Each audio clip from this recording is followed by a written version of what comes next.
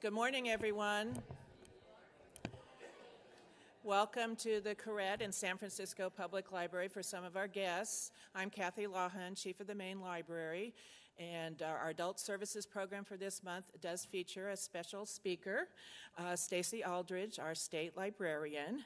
Our own former city librarian, Susan Hildreth, brought Stacey to the state in 2007 as deputy state librarian, and then when she moved on to Seattle, she became an acting, and then she now was appointed by former Governor Schwarzenegger in 2009. So she really has been very active in talking to libraries across the state and at conventions to really talk about the future of libraries and how the state library can really help the local libraries. We will have a question and answer after her presentation, so please, I know you're not shy, put those questions out there to her. We will have some mics, so wait until you get a mic because we are recording this for presentation on the web so all people in California, all libraries in California can see it. So with that, I'd like to welcome Stacey Aldrich.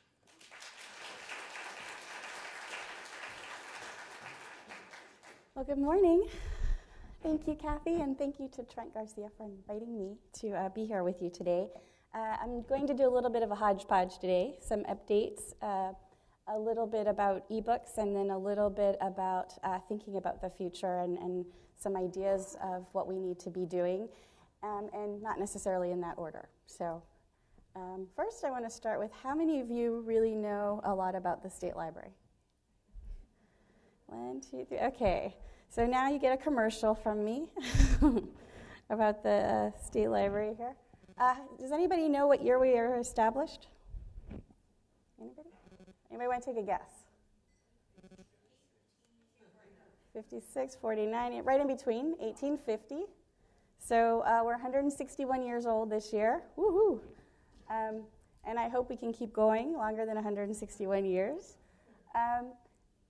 We do a lot of things at the State Library that people aren't aware. Our main 3 things that we are responsible for really are collecting, preserving, and connecting people. And I think those are 3 key things that every library does. And how we do that is different. What we collect, what we preserve, and what we connect change over time. Their formats. We connect not only things, but also people. And so those are the 3 areas that we really focus on at the State Library, but we do a lot. So we have a whole information service side. That includes the Braille and Talking Book Library. It includes California history. How many of you have heard Gary Kurtz speak before? Yeah, he's a great guy. He's really fun to listen to, and he really knows a lot about all the amazing things that we have in our California history collection, including the original map that James Wilson Marshall drew of where he found gold in Sacramento. And it's pretty interesting. It looks like a third grader drew it. It's on lined paper with colored pencil, and it's very flat. And he not only drew where he found the gold, but he also drew a cartoon at the situation of all hands on deck when he actually found the gold. And so little pop-up bubbles. I found it. Found what? It's shiny.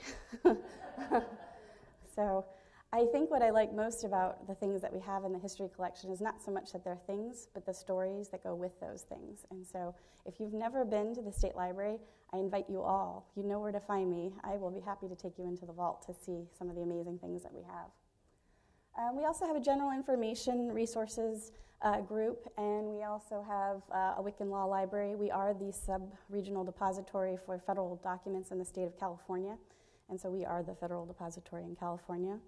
And then we have the Sutro Library here in San Francisco. Who's been to the Sutro? Oh, yay, a couple people. The Sutro is really cool. There's a lot of really great genealogy research from across the country. If you're doing genealogy and you're looking for just California, Sacramento is the place to go, the California History section. If you're looking for broad spectrum of around the country, then the Sutro is the place to go.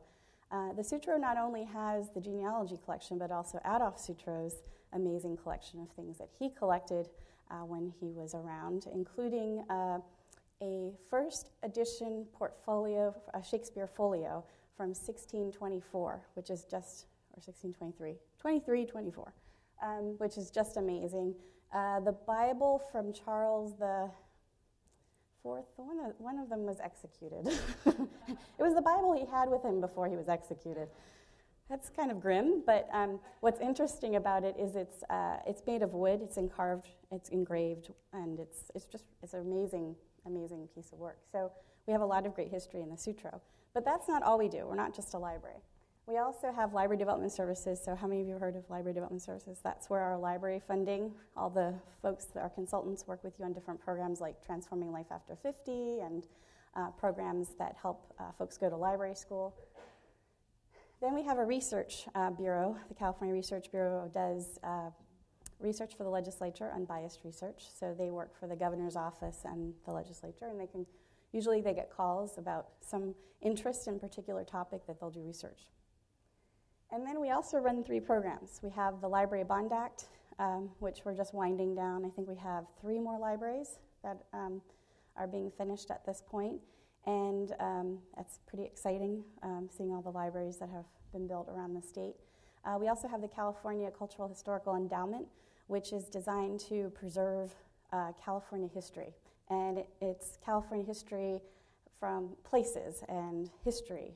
So it's helping restore homes. It's helping to create museums. And it's, again, a bond act, and it winds down in about 2 years. And then the last thing we have is the California Civil Liberties Public Education Program. How many of you have heard of that? Just a few. Ooh. This is a really great program. It's designed to support people in capturing the memories of the Japanese-American experience during World War II. And so we have over 500 recordings that have been made of Nisei and people who were in the internment camps. There are movies that are written or filmed. There are books that are written. So it's a pretty amazing program. And unfortunately, we haven't really posted all the projects, and we're working on that right now so that you can find all the things that have been created. So how many of you knew about 25% of what we do? Yeah. 50%? 75% of what we do? Good.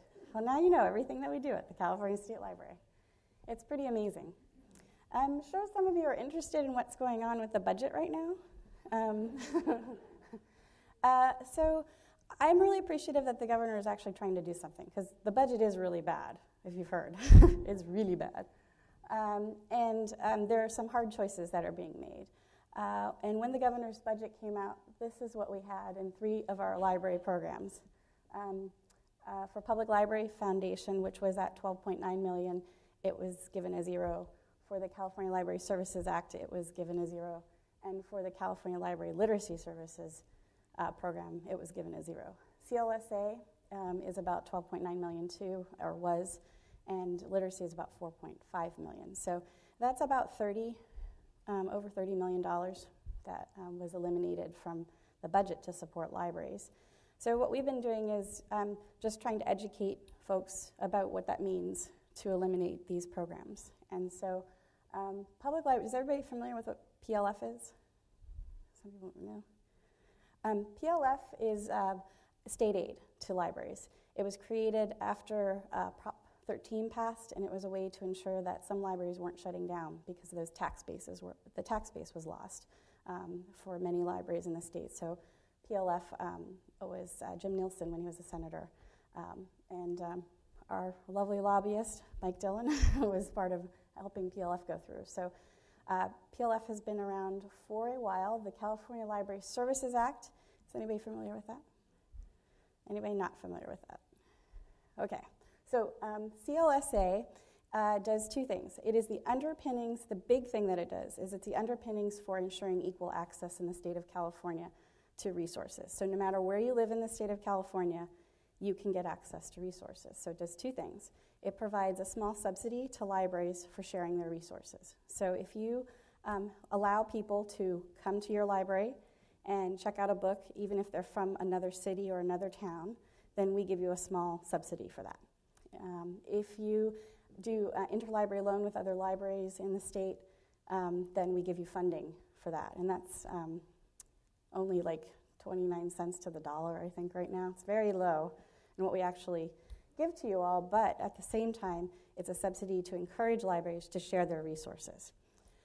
The other thing that it does is it creates 8 regional library systems around the state, and those 8 regional library systems help to leverage resources regionally to provide resources to everybody within that region. And so in this area you have Pacific Library Partnership, which does amazing work in wiring up things and databases and training and all those kinds of things. So CLSA is really important because it really is ensuring that we have access anywhere in this state, no matter who you are. And we're really concerned about the loss of funding in this particular area because one of the things is if you are playing in CLSA, you can't charge for library cards people who don't live in your jurisdiction. And what we have heard already is that people have been thinking about charging for library cards outside their jurisdiction. So as soon as we start charging for library cards, I think that's where we start to break down that equity of access in this state, and so we're a little bit concerned about that.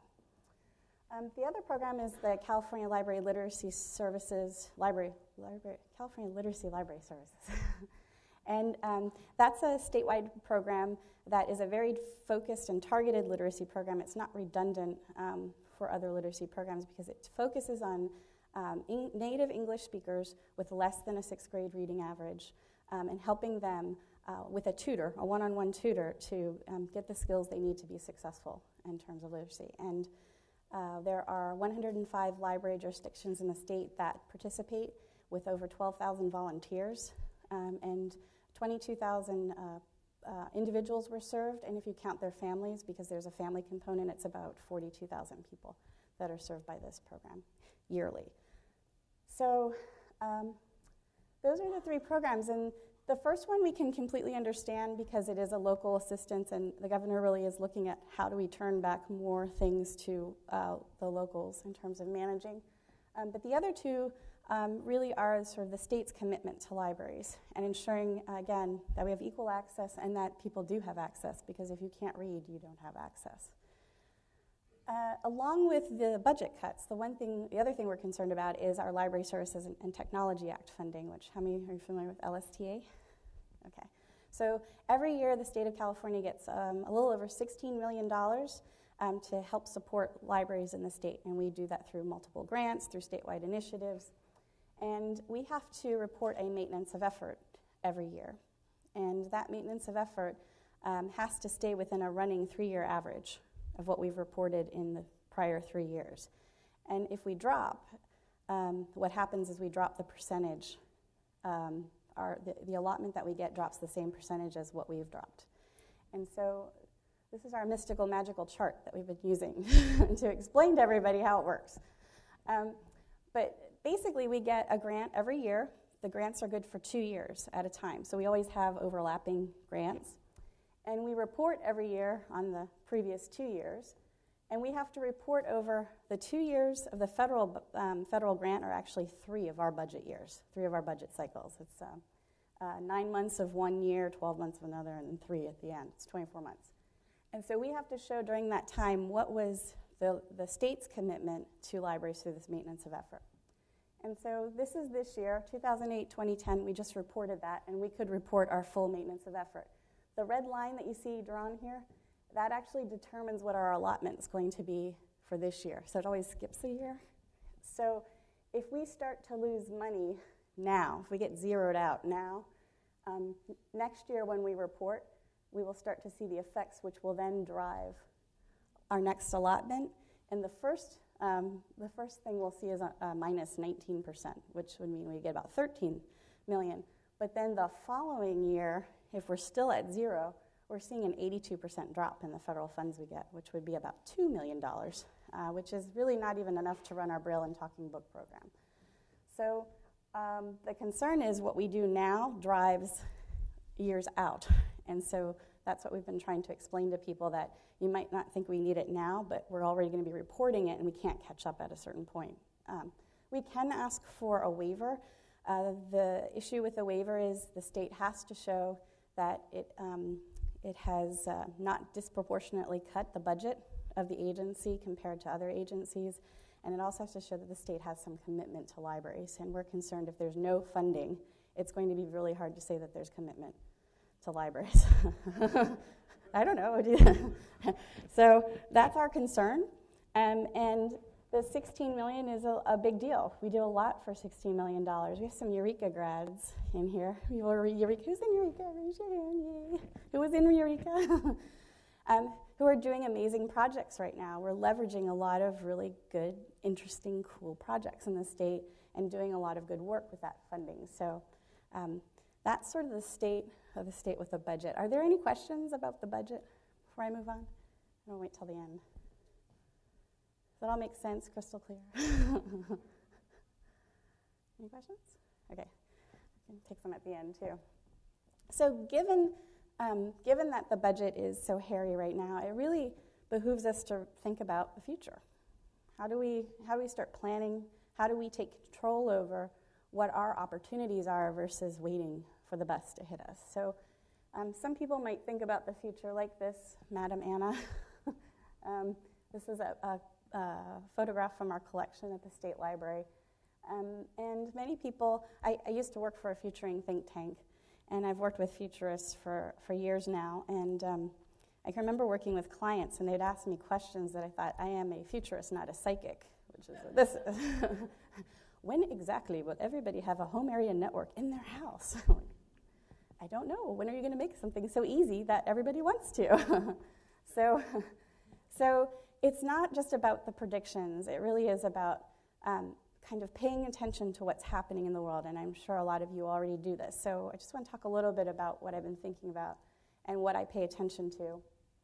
And the first thing is I show this postcard all the time.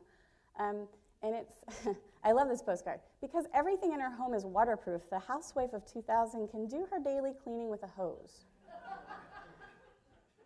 So she's powering down her plastic furniture with a hose. And this is supposed to be 2000. And there are a lot of assumptions that are happening in this postcard from the 1950s about what 2000 was going to be. And can any of you just shout out what some of the assumptions are? Housewife, yeah, for sure. Absolutely. I mean, don't you clean with your apron and your high heels on, all dressed? Plastic, yes, plastics. Water, yes, there's abundant water. You can just hose down everything. Anything else? Yeah. Like everything would have to be waterproof. If you think about like your curtains, everything would have to be waterproof. Anything else? All good observations. So what this brings forth is we have to be very careful about what our assumptions are that we're making about the future. So in this future, they're saying, well, 2000, it's going to be great. Everything's going to be plastic, but it was based on the mental models of that day. And so as we're thinking about the future, it's really important for us to challenge our assumptions. When you get that sort of ooky feeling, like, well, no, that can't ever happen. Not everybody will have a cell phone. 1980, not everybody's going to have a cell phone. Who wants to carry around that big device? The assumption being that the technology is going to stay that big, it's going to stay that expensive. We have to challenge what we think in order to help us think more broadly about what's going to happen. So I encourage you, as you're talking with each other and you're talking with your friends, to challenge each other's assumptions about the future. Because this is one, there are several people who didn't challenge their assumptions. I don't know if you can see this, but this is an Iceman. So he used to deliver ice to ice boxes when we had ice boxes instead of actual refrigerators. And there were some companies that saw it coming and moved their ice manufacturing to the business level, away from the home, and they thrived. But those who didn't see refrigeration coming were the ones that didn't thrive. And so there wasn't a challenge of where's technology going, what will people have, and how do I veer my business to continue to thrive in the changes that are happening. So we don't necessarily want to be like the Iceman as we're thinking about our libraries and about what people are going to need or want in upcoming years. And how do we be good ancestors now so that we build good foundations for the people who are coming behind us in libraries. So everybody knows like the future is a straight path, right? No, it kind of looks like this. And along the way, there are trends, there are uncertainties, there are wild cards, there are things called discontinuities. And these are all terms that futurists use to think about different things. So there are trends. So a trend really is a pattern that you see that is having a long-term effect over time. It's causing something to happen. It's not a fad. It's not like mini skirts and then it's gone. It's something that you see that slowly plods along but is changing what's happening. That's a trend. An uncertainty is something that you know is going to happen, you're not sure when. So I would say eBooks were an uncertainty for us. How many of you remember the Rocket eBook? Anybody? Or the soft book? Those were out in the late 90s, and we knew ebooks were coming. We knew there were lots of problems, but the uncertainty was like, when is it going to be the tipping point for ebooks? And then you have wild cards, and these are things that could happen. They could. And you want to think about those things. What if this happens? So a wild card could be 2012, there's supposed to be a huge solar flare off the sun. And the last time we had what they're predicting to be these solar flares, they knocked out power in parts of the country. And NASA has even done a study on these solar flares. It's available on the web if you Google solar flares and NASA. Predicting if the solar flares are as bad as they were in the previous time, which parts of the country would be affected, because it will completely knock out the electricity and fry the networks, basically, for electricity. That's a wild card, because we're not sure. And it's important for us to think about those wild cards. So what if our power goes out in cities? What will the role be of libraries when the power goes out? Is there a role for libraries when the power goes out? That's a wild card. So it's good to kind of pay attention to those things that you see out there. That's a wild card, something that could happen, and then kind of think through what would you do, or what would be the possibilities for what the library could do. And then there are discontinuities, and these are things that happen that change everything. It's a moment in time where something happens and the world is never the same. So can anybody think of anything like that? Google, yeah. We're going along, we're using Yahoo. Yahoo's so great to search. And then Google happens. Boom, change. Okay, what else? Sorry? Twitter? Yeah. You know, Twitter is kind of interesting. Twitter was like it was a little trend. It was a little social networking happening. Because at first people were like, Twitter, it's not going to be a big thing. And then it just boomed. So, changed sort of the dynamics of social networking. What else? Facebook, yes, absolutely. Changing the way we think about how we communicate. I would add things to like 9/11. That's a discontinuity. Boom, changes everything, changes the way we think. So those are discontinuities. So you might hear these words when you're thinking about the future or when people are talking about the future, and you want to consider all of these things when you're together and talking about the future. Because if we start to play with these things in the future is a lot less scary if you've already thought about it. And this was a great definition. I love Wired Magazine's jargon watch, and patternicity to me is one of the best. And I'm just going to read it in case you can't see it. The tendency to find patterns where there are none. According to a recent study, evolution favors patternicity because it's safer to detect false threat than to ignore a real one and become a boogeyman's lunch meat.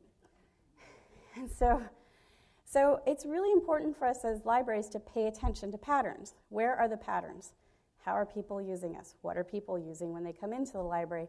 What kinds of formats are coming out that are changing the way people get information?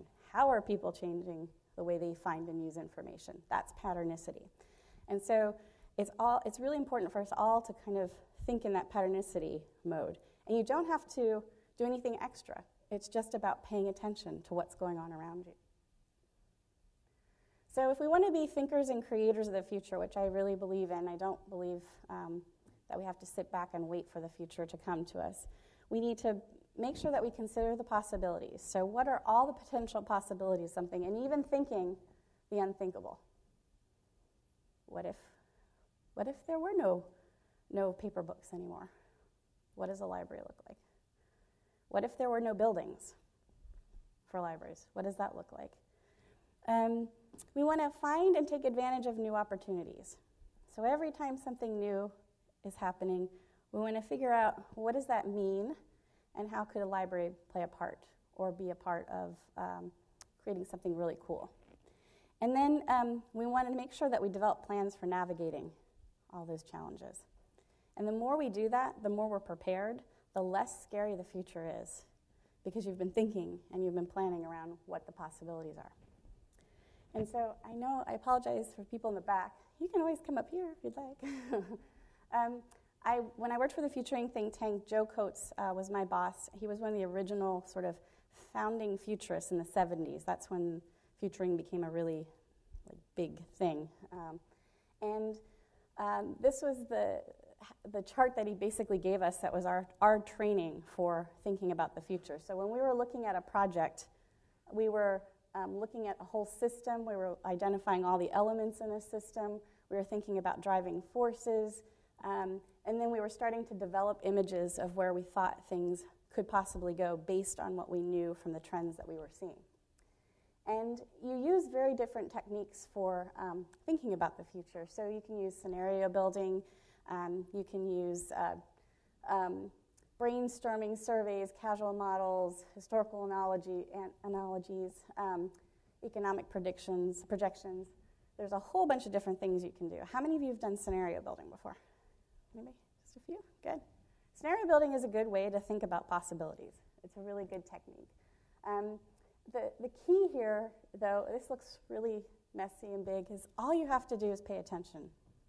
Really thinking about the future is paying attention and finding the opportunities. So the first thing is environmental scanning. How many of you have heard of environmental scanning before? Okay, good.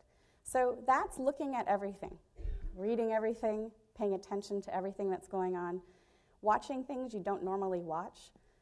How many of you have gone into the library or into a bookstore and just picked up a bunch of different magazines, even things that you wouldn't normally pick up before? Anybody? Just a few people? Keep doing that, because you'll start to see patterns. It's that patternicity piece. I pick up everything. I'll pick up biker magazines, crocheting, entertainment magazines, gaming magazines, just about anything, and just kind of flip through. And the more you do it, the more you'll start to see some really interesting patterns emerging. My husband is a musician, and he gets a musician magazine, and I was just sort of flipping through it, and they had a device, so several years ago, that was meant to be your digital device for inputting your notes. It was like an eBook, but for music instead. I thought, well, that's really kind of interesting. So it's watching the devices and seeing how different people are using them. The thing that I think is most interesting, I've been talking about QR codes for a long time. How many of you are familiar with QR codes? QR codes? So QR codes are they're like funky little, they're not really barcodes, but they're little codes that have information embedded in them, and you can use your smartphone to take a picture, and then it takes you to more information, right? So you're probably seeing them in more places now. They've been around for several years, and I've always thought it'd be really cool for libraries to use them, and I know Contra Costa is doing some experiments with QR codes, and a lot of other libraries are. But the interesting thing about QR code is it blends virtual with real. So let me give you an example. A couple months ago, I opened, don't make fun of me, Lucky magazine. Does anybody read Lucky? Yes, good, I'm not the only one. It's a shopping magazine. It's a good place to search for information. It really is, to look at what's happening and what people want and use and need at the moment.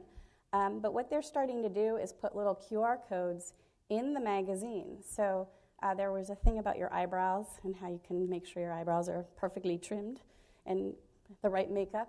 And it had just a little blurb about it, and then it said, if you want to see a video for how you can pluck your eyebrows, click on this QR code. And I pulled over my iPhone and I clicked on the code, and sure enough, it took me right to a video about plucking eyebrows. So it's the merger of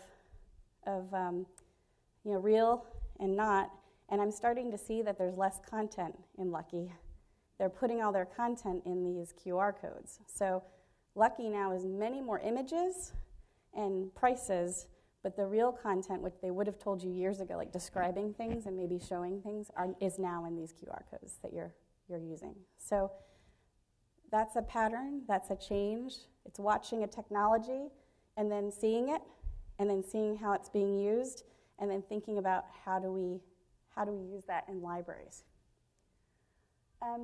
Having conversations. How many of you talk with each other about the future? Any of you? Yay, a few people. What kinds of things do you talk about? I'm curious. Are you going to afford kids' college? Yeah. Maybe we won't be paying for college in the future. I don't know. Okay. Sorry? Future Dewey? Yeah, absolutely. Because Dewey made it all for people to make it really easy to find information, right? It works for us. But yeah, I heard one over here. Yeah. What is the future of the tactile? Anything else? Yeah. How do we get access to more digital assets is a big question. Yeah. How are we going to be using the telephone for equitable access in the future? Yeah. So will everybody have some sort of device? Do we make sure everybody is connected with a device?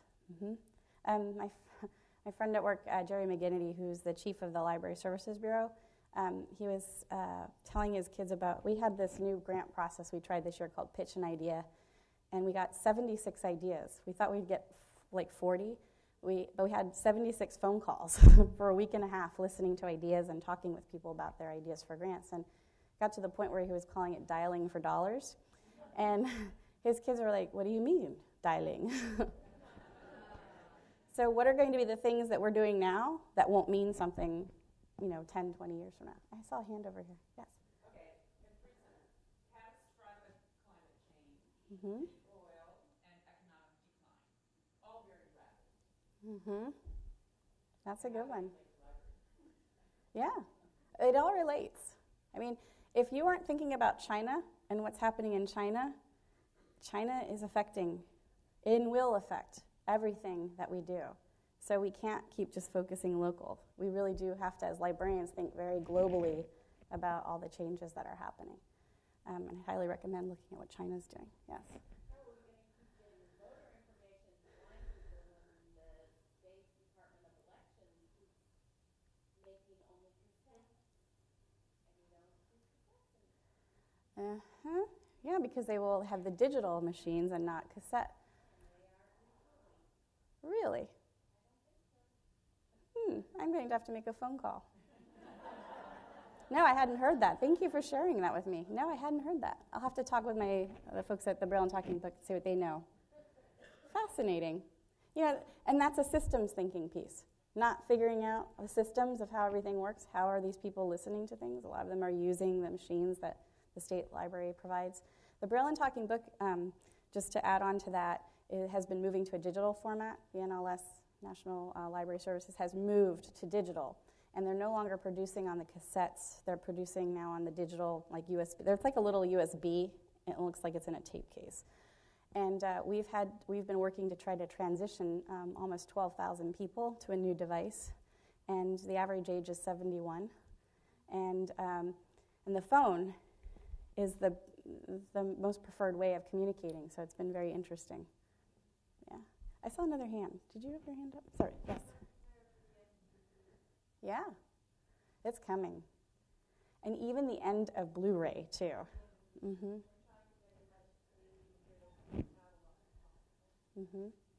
Yep. It's a good one. Yes.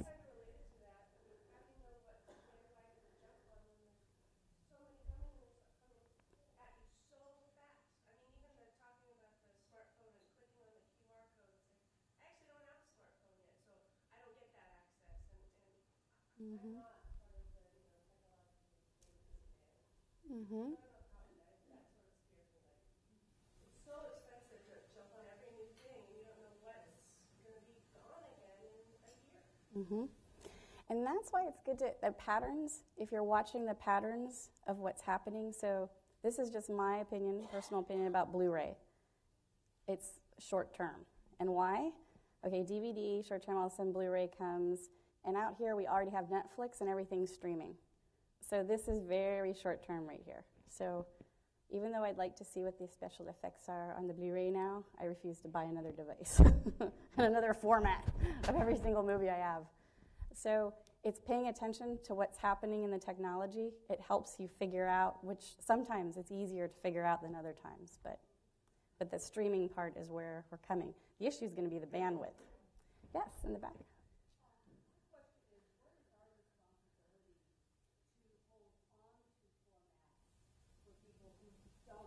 Mm-hmm.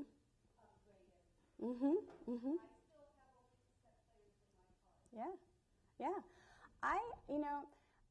There's nobody who totally collects everything to make it accessible to people.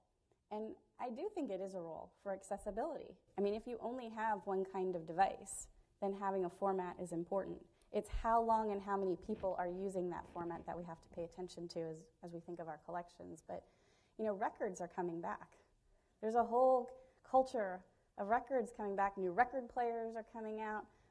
People are making mixed tapes. I mean, that's been a trend that's been, it's this underground, mixed tapes, and so and people are blending the two with digital as well. And so I think formats, we should pay attention to those and have them available to people personally. I also think libraries could be the place that if I found a floppy disk, I could come to the library and actually find something that I could save all that stuff that's on that floppy disk, because how many places can you go and find a Bernoulli box? Does anybody remember Bernoulli? Bernoulli discs are this big. They're huge. You can't get that information anymore off of it. So I think formats and also our opportunities where we can play. So that's the finding opportunities piece. And then the last is to act, which is we can talk about it all day long, but actually trying things. And I think I hear what you're saying, because it's like, well, do I get this or do I get this, or how long do I wait? Should I buy the iPhone now, or is the next iPhone coming out? Do I buy the iPad now, or do I wait till the next one comes out? And part of it is figuring out what is it you want to do, what do you want to try to do, what do you want to have access to. But making those decisions is it's very difficult. But we can't not do anything. We kind of have to make decisions in libraries about what we're going to do. So that acting part is really important. So I was at CES. I'm going to turn the sound off. And I wanted to share a few things that I saw at CES. So here you have Paro, and he is a seal that is used in nursing homes to help comfort people. He's been out for a while, for several years now, but I've been seeing him more. And he was at the Consumer Electronics Showcase. And he interacts with you. He has sensors all over his body. And so when you pet him, he moves his head, he coos, his eyes blink. The binky is his power source. So that's how he's staying plugged in. The one in the middle here is Pleo. Does anybody remember Pleo? He was out a couple years ago. But he is a highly intelligent artificial life. He comes out not really having a personality. And the more you interact with him, see how he's nuzzling him? He does nuzzle. I held him. I was like, oh my gosh, this is really weird. He nuzzles. He interacts with you. If you don't pay attention to him and you don't give him a lot of attention, he's shy. He won't engage with people. When he's really comfortable, in order to conserve power, he'll fall asleep. So when I was holding the Pleo that I had, he was falling asleep, and he was conserving energy that way. But he was nuzzling like a cat. He was kneading on me with his I don't know, what do you call dinosaurs' legs? Little paws.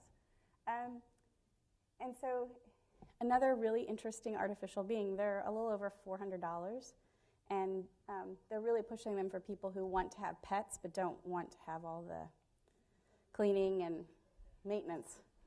And then the other one that we saw was there were a lot of these this is the DreamBot, and the DreamBot is a massage robot. So you can lay on your stomach. We should have these in every library, right? Just lay down. He just rolls on your back.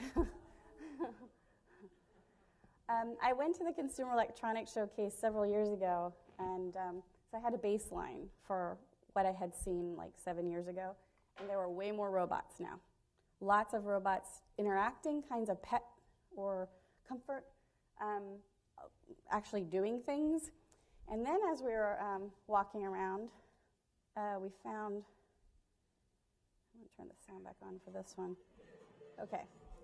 So these are robotics, like Swiffers, basically. And the company had done a little synchronized robot dance to Boom Boom Pow. I think that'd be fun to have that cleaning my house, you know, turn on some music and then you have...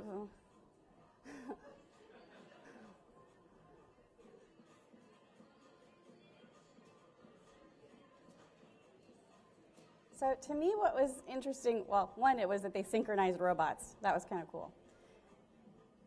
But what was even more interesting to me is there was a whole section called Mommy Tech, and they were in Mommy Tech.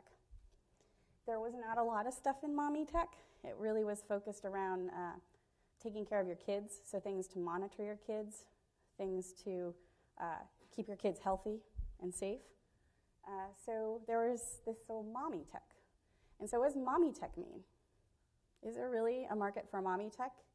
And is that an opportunity for us to do programs around moms and technology? We know lots of moms are buying BlackBerries and using them for scheduling.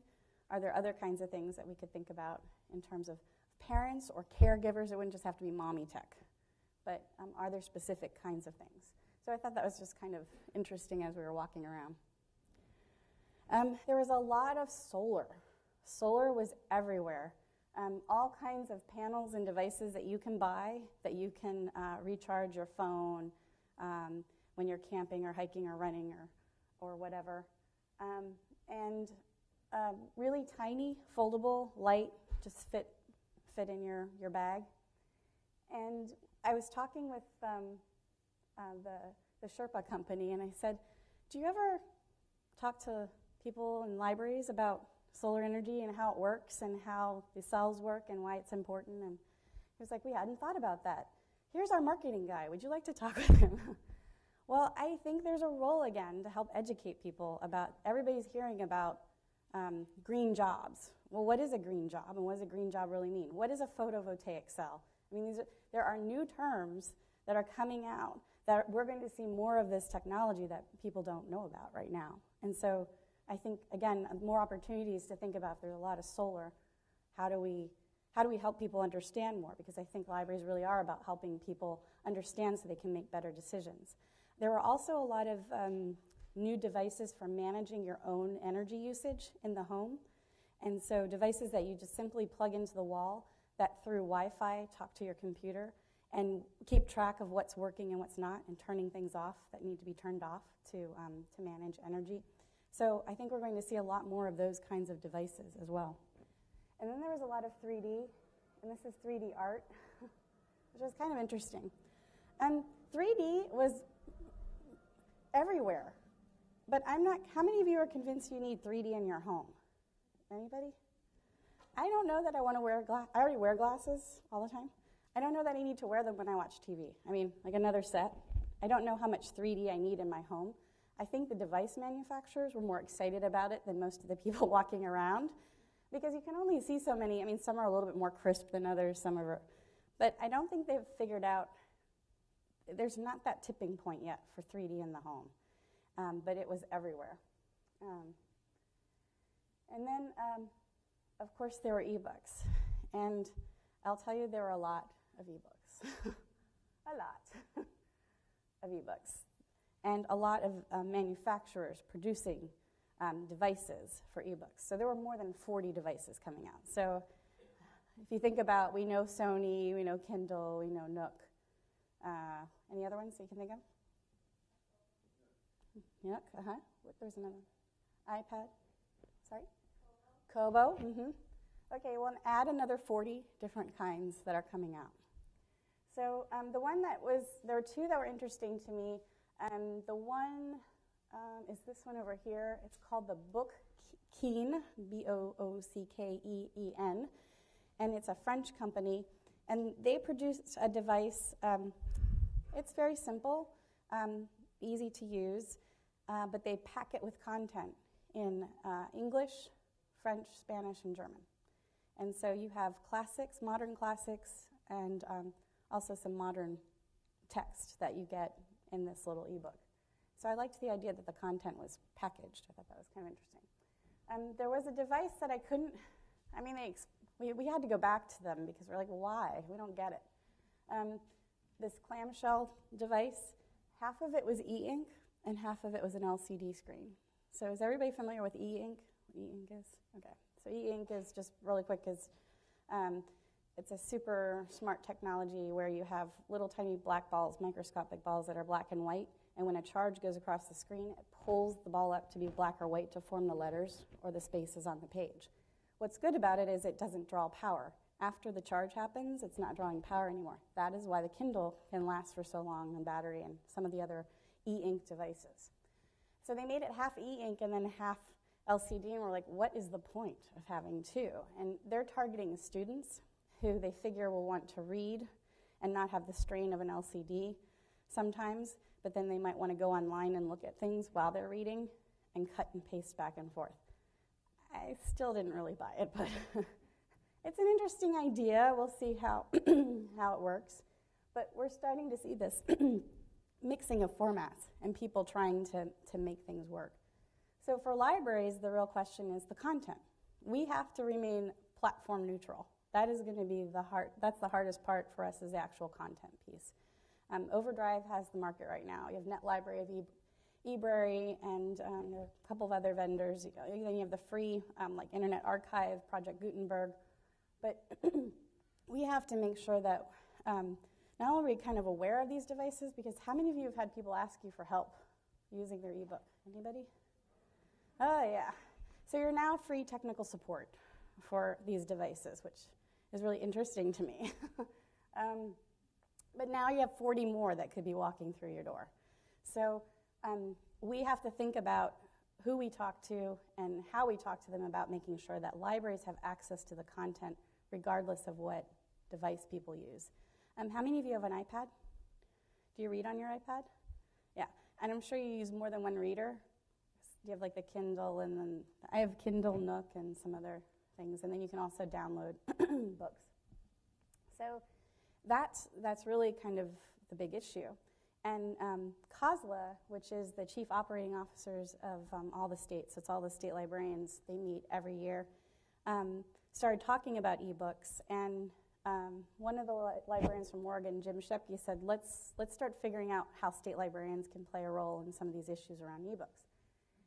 And so we did a feasibility study with a company out of Oregon, out of Portland, and it included, from the state librarian side, it was Jim Shepke from Oregon, myself, Joe Butler, who is now in Kansas, and Rob Mayer, who is the state librarian of Massachusetts, and then Tom Peters, who's a consultant, does a lot of writing and really big on technology, and then the company with Dwayne King, Eva Miller, and Diane Case, who spent a good amount of time interviewing all kinds of people. Manufacturers of devices, content people, you name it. And came up with some scenarios around what we need to think about in libraries to start the conversation. And I don't know how many of you have seen the COSLA eBook feasibility study. Has anybody seen it? There's a few people. Okay, good. If you haven't seen it, I have the URL. I'll just put it at the bottom. But the real thing was to share what people are thinking about right now and what are the things that we should think about as possible things that libraries could do. And so there are about 7 scenarios that go from creating one giant library of ebooks that we all collect and share to libraries being test beds for technology. It's a variety of different possibilities. And actually, if you just do COSLA, just Google COSLA feasibility study, you can also get to the scenarios.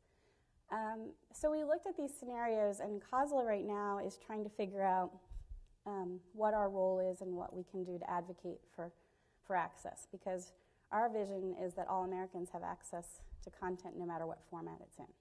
That's the vision.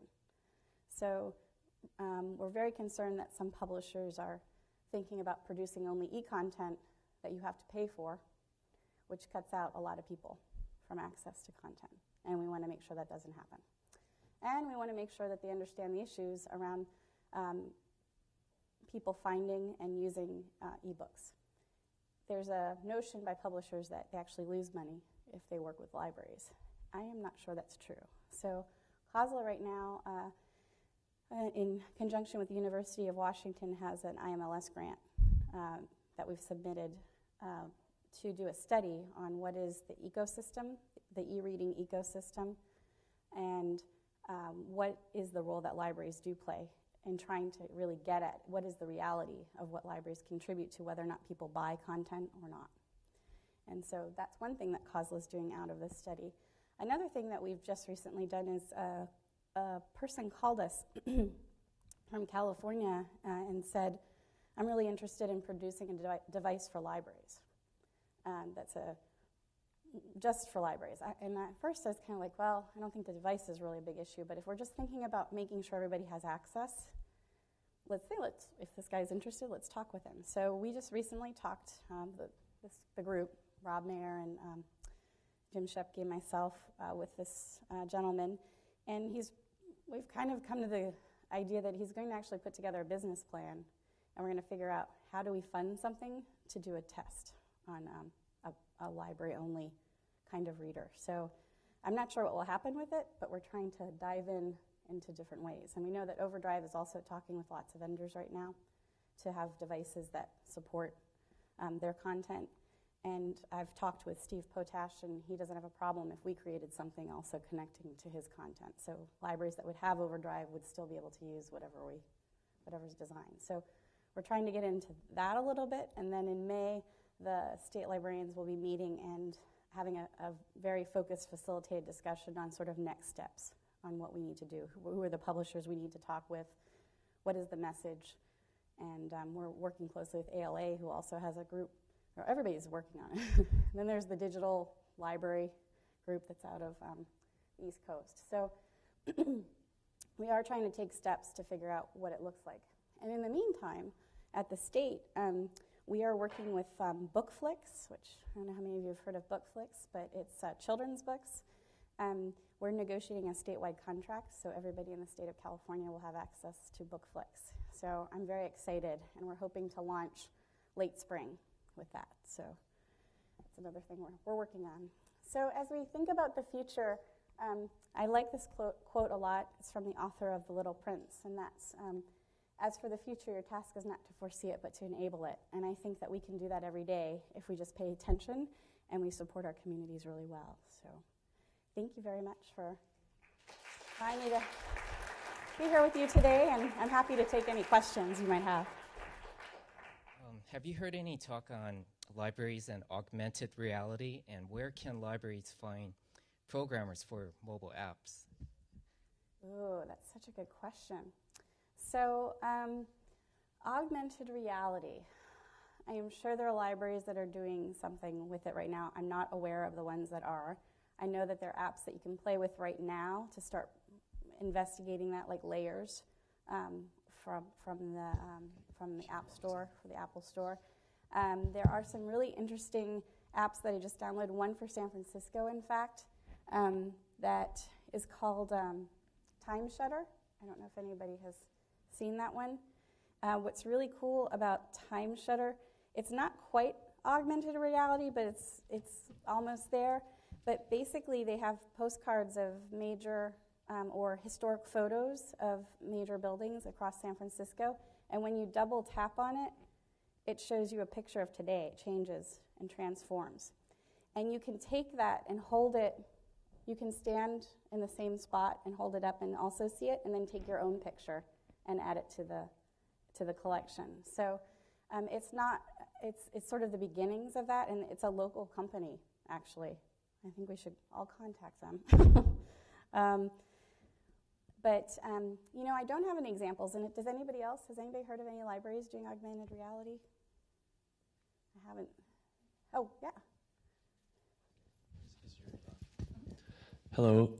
I heard that San Jose is working with, they've got a grant to actually do like a walking history tour of downtown San Jose, and it's going to be augmented reality. So they're working on it, I heard. Very cool. It would be really interesting, too, if you had sort of augmented reality with maybe if we If we wanted to augment paper, that might be changing. If you were reading a book, you could have a character. You could augment it with an actual character, maybe reading the lines or saying certain lines. I think there are lots of ideas. I don't know how much we've been doing, though. When you were talking about the Lucky magazine and the use of QR codes, you said you liked that it was a merger of the real and the not real. Which was real? I think the more that I can touch. So the merger, the content being here versus in some other location. Yeah, thank you for clarifying. Yeah. I don't know, some of it's not real because I'm not 18. Yeah. Hey. Hi, my name is Deborah Doyle. I'm the chair of the California Library Association Legislative and Advocacy Committee, and I wanted to follow up on Stacey's report on the budget because she can only give you information, but I can tell you what they're thinking up there a little bit. A lot of library advocates, library directors have been meeting with the budget subcommittees. They've been testifying in front of the budget subcommittees, meeting all of the legislators. And there's actually bipartisan shock that all of the library funding was eliminated, which means you still have time to write those letters, send those emails, especially to your own legislators. They have to hear from you as individuals and as professionals that this money is critical. I mean, I think we're going to get some of that money restored into the budget. Then the next fight is with the governor. But I think we really have to continue to push. So if you haven't, and if people ask you what they can do, tell them by all means. Send them to the CLA website. Have them call anybody in the leadership. Really, this is critical. And this isn't the last. We have to think about next year, too. So really, if you don't usually get political, this is the time to get political. Thanks. And we have heard comments. Thank you. We have heard comments from assembly members who have said, oh, I have 100 letters about this already. So they are counting the letters that are sent. They're paying attention to what people are sending them. Yes?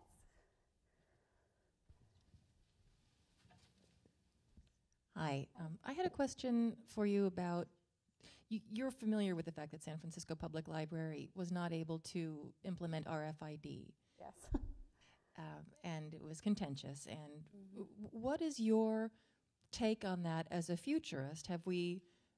Does that hobble us extraordinarily for what you see coming in the next 5 to 10 years? Is there some next technology that you think we should be looking toward? What's your thought on SFPL's current place and where we can go with that RFID restriction? Mm-hmm. So RFID is really interesting to me. In many ways, it's an old technology because businesses have been using it, but in many ways, it's still a little expensive for the tags. And the tags have so much memory on them, but we're not using all the memory on them. So it seems it's a nice way of making things easier and safer potentially in your library from walking. But I don't know if it's the end-all, be-all of technologies right now. I have to say I haven't really been thinking about other technologies that could be used instead of RFID. I don't think it hobbles you. It just puts you in a place where you can't maybe manage as easily as you could have, with older technologies. I think even newer technologies, anything that has potential information on it, people are starting to get really concerned about. We were talking about nobody cares about privacy. Well, now it's kind of doing an upswing because today on the front page was that California the appellate court decided that stores can't ask for your zip code, and because it's a privacy issue because they can make connections for data. And so on the analysis on the radio this morning, I heard that there could be more data that we are seeing that people will not be able to ask us for. And so any technology that enables information access and somebody can filch that information, I think is always going to be an issue for us. But we have to figure out ways to explain the benefit versus what is actually happening. I mean, the books themselves, the only thing people filch is what title you have. I mean, they can't get to anything else from that at this point.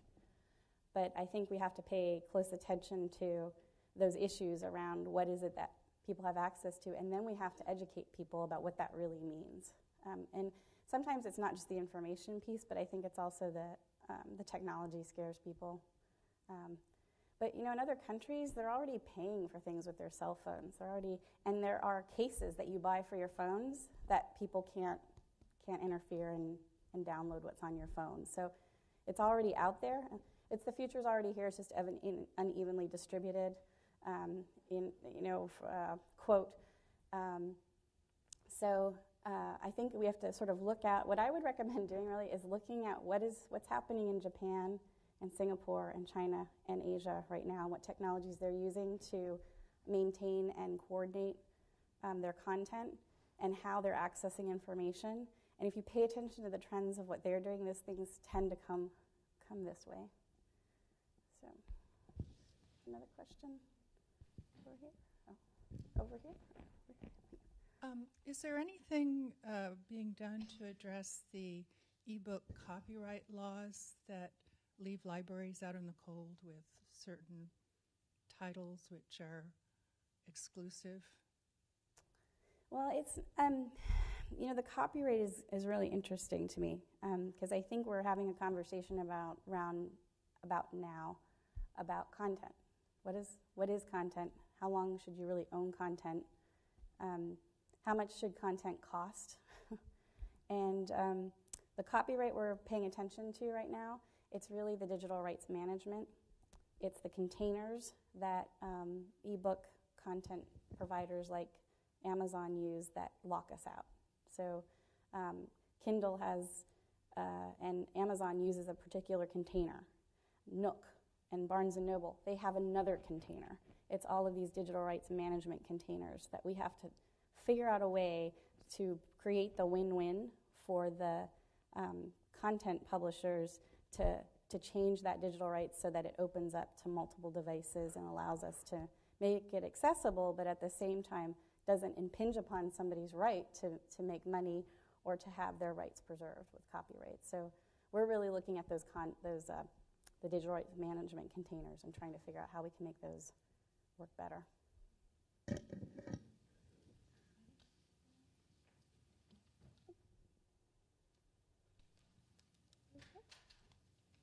All right, thank you very much. It was good to see you all today.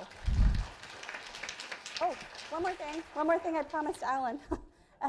For those of you who have friends in foundations and that foundation members, Caltech is having their annual workshops. The first one is on February 26th. It's at Milpitas Public Library, and Saturday, the March 12th at Monrovia, if you want to take a trip. So, thank you very much. Thank you. Okay, let's give Stacey one more round. So thank you again, Stacey, for coming down from Sacramento. We appreciate it. And please do write your legislator. They really are counting. That's what we're hearing. They're counting the number of letters they get. Doesn't matter what you say necessarily, just get those letters there. So one thing that we can help our state library with. So I'm sure Stacey will stay around for a few minutes if somebody want to come down and talk with her. So thanks again for coming, and see you next month.